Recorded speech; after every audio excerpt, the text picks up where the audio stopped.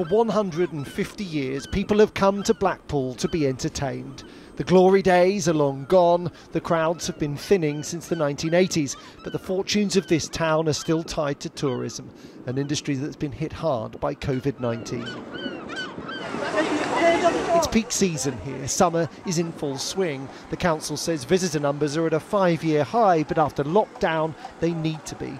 Businesses are up against it, jobs are being lost and are hard to find.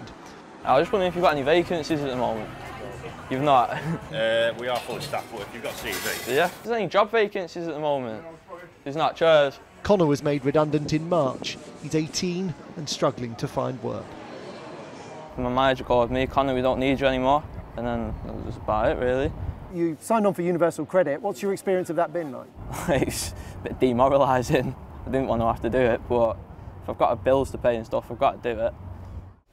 I saw Betty Davis on this stage. At the old Odeon Cinema, the producer of Funny Girls is feeling glum. The show was supposed to restart on Saturday, but the performance was cancelled when the government put the lifting of lockdown on pause.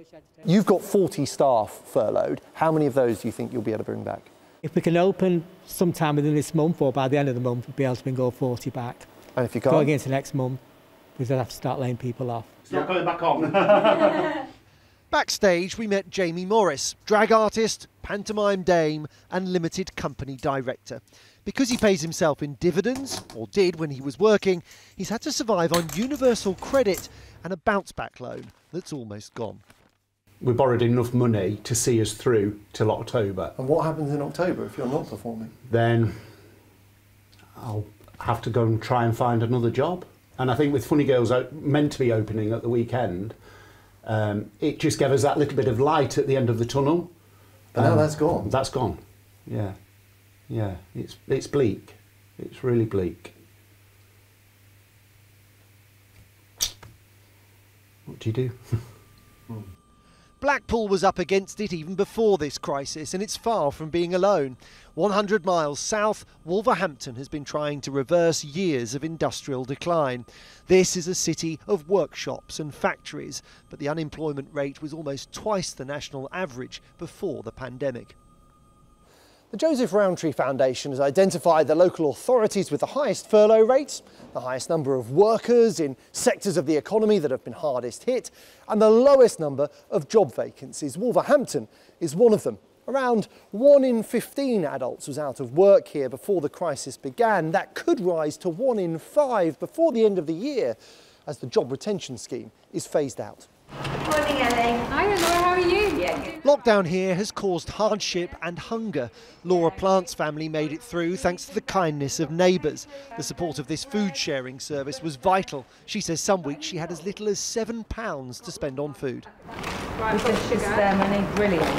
You buy tins of beans, you buy bags of pasta, you buy 20 sausages for £1. And anything that comes with a yellow sticker at the end of the day. During lockdown, you say you were spending £7 a week on food. People will be amazed, isn't this, that you managed to survive on £7 a week food shop. You don't. How on earth do you do that? You don't eat well. You eat bread. Your children eat real food, and you have a bowl of cereal. That's how you survive on it. It's hard. I don't want to cry. Don't make me cry.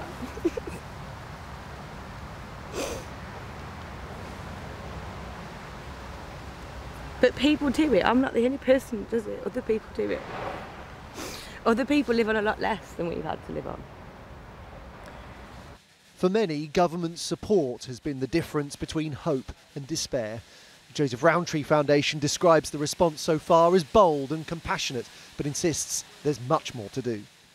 So what the government should do is support people's incomes while they are not able to work because of COVID-19. But that's only part of the solution, and really if we don't look to the next phase and get a good plan in place for how we're going to create new good quality jobs in the next few months that people can move into, we're only ever going to be supporting people's incomes. We're not going to be looking towards recovery. The government has promised an economic levelling up, bringing places like Wolverhampton up to speed with London, which has been powering ahead for years. But the capital's outer boroughs are highly exposed. They have some of the highest furlough rates in the UK. In Haringey, the tubes and the trains are still running largely empty. Social distancing is slowing the recovery down. The shopping parades are pockmarked. Some businesses didn't make it back from lockdown. Ife and Emeka's did. Their Nigerian restaurant reopened last Friday. The financial impact is actually less about when you closed, because almost you can do what you can to cut your costs. It's more about what is going to happen when you open, because actually then all your costs will go back up to the full whack, but will the demand and your income go back? You know, we've reduced our opening days. Can you make money running like that? We'll find out. The full economic impact of COVID-19 has yet to be felt. The initial blow was cushioned by government support. As the furlough scheme is phased out, jobs will be lost, and some communities will feel it more keenly than others.